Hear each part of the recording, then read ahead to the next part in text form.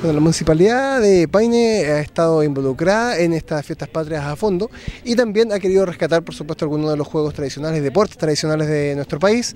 Así es como, por ejemplo, la Municipalidad ha organizado para este 18 de septiembre, este día 18 de septiembre, un campeonato de rayuela entre los participantes de un club de la zona. Para hablar de esto vamos a entrevistar primero que todo a la encargada del Departamento de Deportes, Patricia Levares. ¿Cómo estás, Patricia? Muy bien, Rodrigo.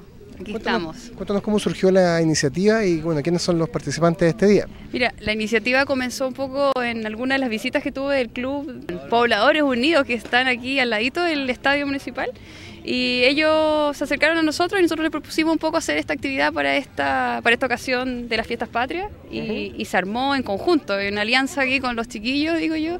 Yo estoy bien agradecida, he aprendido un montón hoy día de todo lo que ustedes nos han enseñado, porque este es un deporte que está...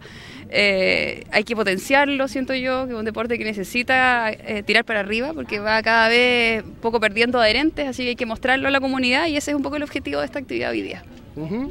Bueno, cuéntanos un poco de quiénes son los participantes en esta oportunidad, pues, ¿quiénes la llevan acá?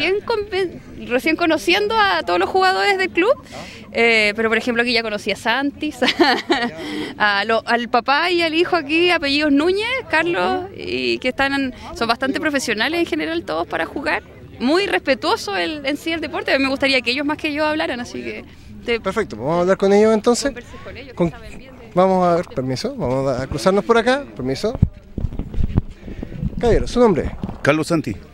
Don Carlos, ¿hace cuánto tiempo que usted practica la rayuela? No, hace hartos años, porque esto somos de harta edad ya, lo único que esta se está muriendo. ¿Por qué? Porque no sale juventud a jugar con estas cosas de la rayuela.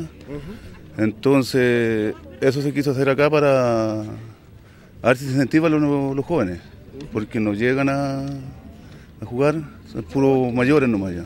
¿Su nombre? Carlos Núñez. Don Carlos, lo vimos aquí, bastante buen manejo del tejo, Sí, hartas quemadas. Eso lo hace la experiencia de... ¿Cuánto tiempo lleva usted? 35 años jugando. Ya, maestro. Entonces... Sí. Y cuéntanos un poco de las reglas de la rayuela. ¿Qué es lo que se puntúa acá? ¿Quién sale en campeones? En un jugador, en el campeonato. En el fondo es caer a la alianza.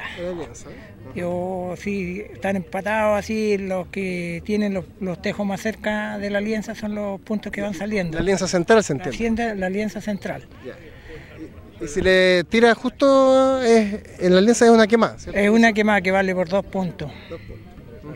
Y si caen los 2 tejos a la alianza, vale por 4 puntos, que viene siendo un 40 que llaman.